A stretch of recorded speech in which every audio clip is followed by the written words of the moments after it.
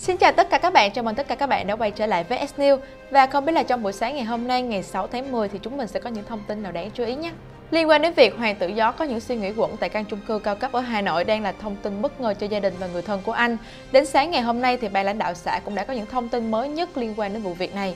Tối ngày 5 tháng 10 thì một lãnh đạo công an huyện Gia Lâm, Hà Nội xác nhận và cho biết đơn vị đang điều tra làm rõ nguyên nhân dẫn đến sự việc thương tâm của Hoàng Đức Nhân, 29 tuổi, quê ở Quảng Ninh, hay còn được biết đến với cái tên là Hoàng Tử Gió.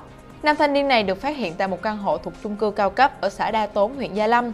Lãnh đạo xã Đa Tốn vào sáng ngày 6 tháng 10 đã có thông tin đến khoảng 23 giờ đêm qua, Hoàng Đức Nhân mới được ra khỏi hiện trường. Lúc này thì nhiều thanh niên xăm trổ khác cũng đã tập trung dưới sảnh của tòa nhà để theo dõi sự việc. Để đảm bảo an toàn trong công tác phòng chống dịch Covid-19, địa phương đã yêu cầu những người này giải tán.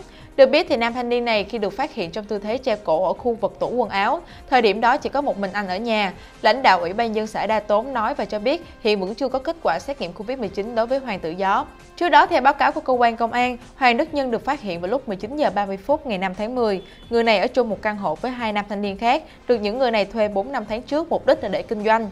Hiện công an xã Đa Tốn và công an huyện Gia Lâm đang tích cực điều tra sự việc. Và những thông tin tiếp theo sẽ luôn được Snews chúng mình cập nhật một cách nhanh nhất trên bản tin. Mọi người đừng quên like, share và đăng ký kênh để cập nhật tin tức mới có trong ngày. Xin chào và hẹn gặp lại.